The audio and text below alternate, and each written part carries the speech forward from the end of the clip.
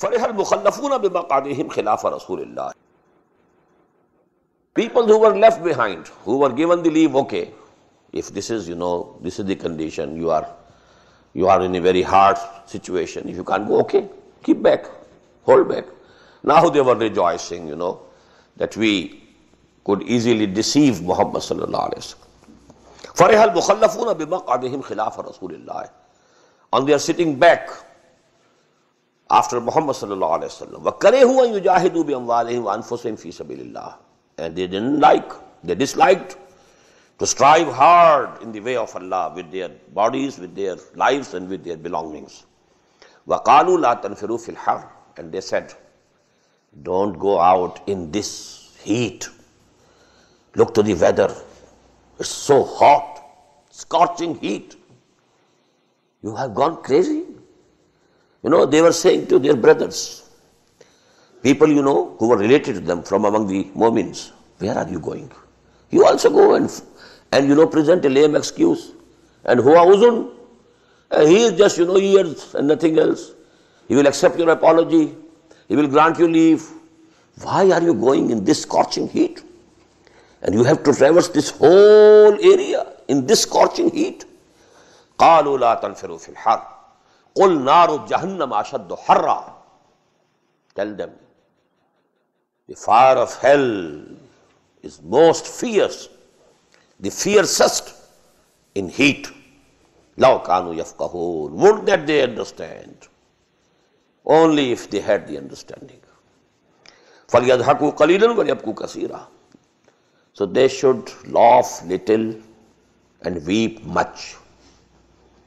You know what is going to be their end. They should start weeping. Start right now.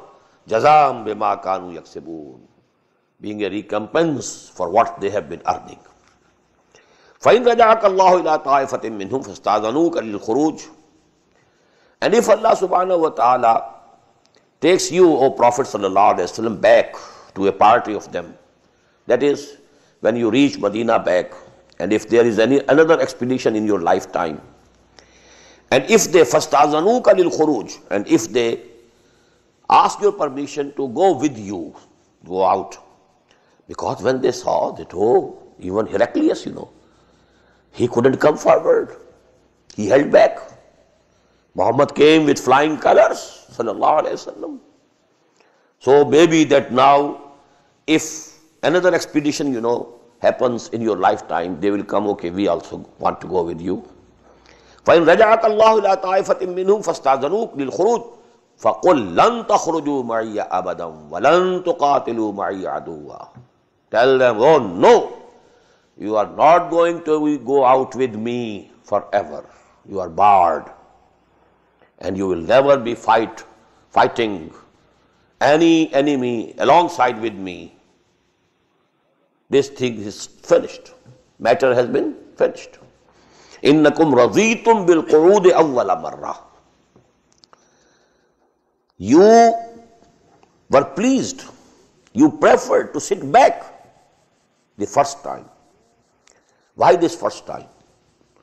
This was the last time in the life of the Prophet ﷺ. Why first time? Because it was first time that going out to fight was obligatory. You failed. Before that, it was not obligatory. It was voluntary. There was persuasion, exhortation of all the sorts, but it was not obligatory. That is why nobody needed to come and apologize and present his excuses that I can't go due to this reason, I can't go to this reason. And that is why those who held back without getting permission, the explanations were not called. But we find that in Urwa Tabuk, after coming back, the Prophet called everyone and asked, why didn't you go? The explanations were called. So because this was the first time that going to fight, going to war, was made obligatory. When you didn't go, now it is finished forever. فَقْعُدُوا مَعَ الْخَالِفِينَ. Now keep sitting back with those who remain behind. وَلَا تُصَلِّ عَلَىٰ أَحَدٍ مِّنْهُمْ مَاتٍ.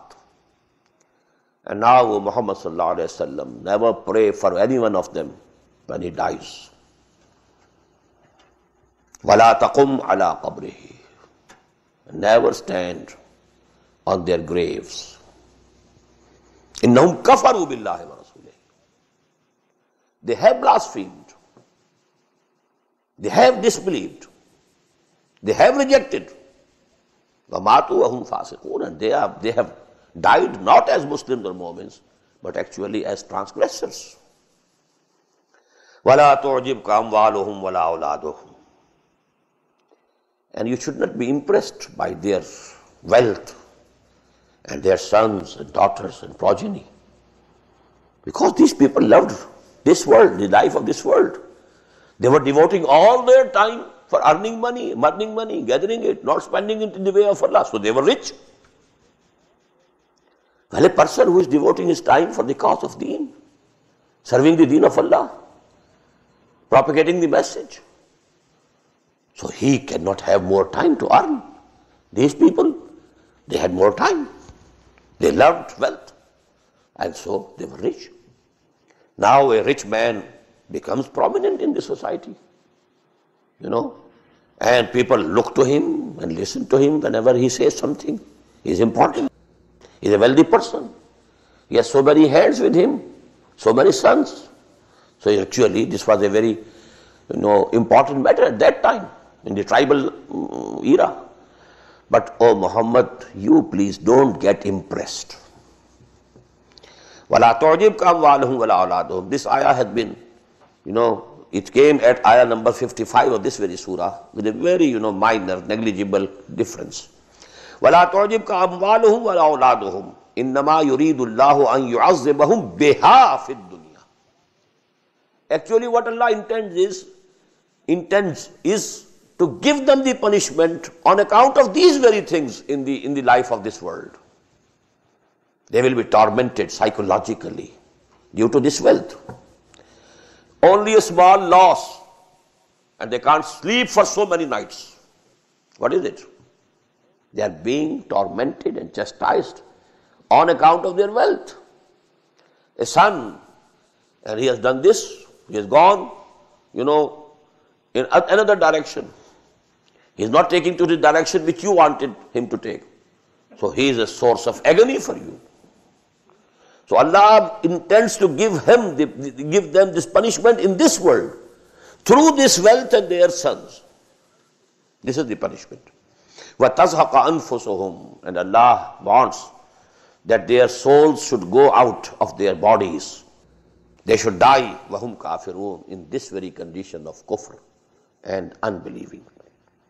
وَإِذَا أُنزِلَ سُورَةٌ أَنْ آمِنُوا بِاللَّهِ وَجَاهِدُوا مَعَ رَسُولِهِ. And when a surah is sent down, addressing the Muslims, have faith in Allah and strive hard with His messenger, side by side, strengthening him. إِسْتَأْذَنَكَ الْأُولُو الطَّوْلِ مِنْهُمْ.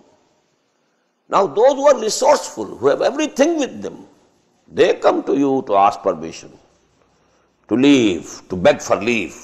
وَقَالُوا ذَرْنَا نَكُنْ مَعَ الْقَاعِدِينَ. And they say, please just leave us. So we should be with the people who are sitting back, staying at Medina. رَضُوا بِأَنْ يَكُونُوا مَعَ الْخَوَالِفِ. They preferred and loved to remain with the women who were staying back. Because this going to war was not obligatory for women. So women were staying back at Medina. They preferred to be with them. وَطُبِعَ عَلَىٰ قُلُوبِهِمْ فَهُمْ لَا يَفْقَهُونَ.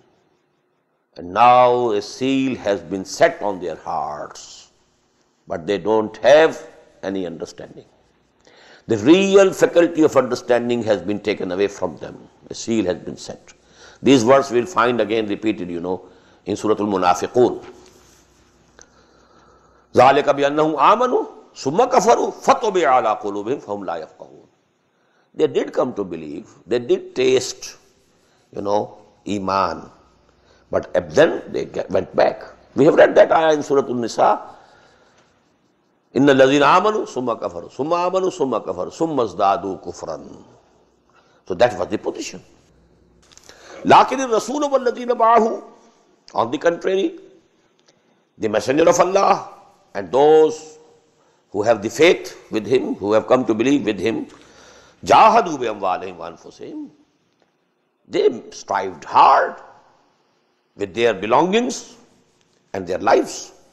وَأُولَٰئِكَ لَهُمُ الْخَيْرَاتِ, and they are those for whom they are all good things from Allah subhanahu wa ta'ala. وَأُولَٰئِكَ هُمُ الْمُفْلِحُونَ, and they are those who will have the triumph, the final triumph, and they will prosper. أَعَدَّ اللَّهُ لَهُمْ جَنَّاتٍ تَجْرِي مِنْ تَحْتِهَا الْأَنْهَارُ خَالِدِينَ فِيهَا. Allah has prepared and decorated for them the gardens underneath which rivers are flowing, and they will live there, stay there forever, forever. ذَلِكَ الْفَوْزُ الْعَظِيمُ, and surely this is the greatest triumph and this is the greatest success.